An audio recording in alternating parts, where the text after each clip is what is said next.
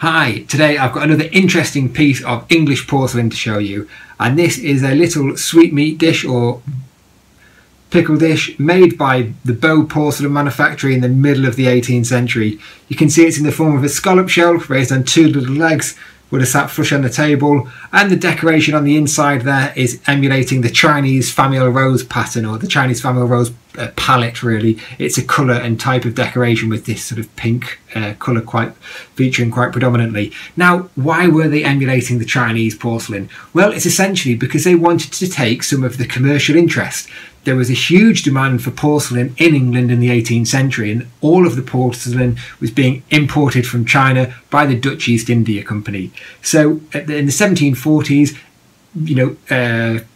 entrepreneurs sort of focused their attention on trying to emulate the Chinese and German porcelain, and they managed to create basically a copy of this. It's not a true porcelain, it's a soft paste porcelain. Bow is actually almost more like an earthenware in fact, but they decorated their wares in the Chinese style to try and compete with the wares that were being imported from China, and thus take some of the profits for themselves.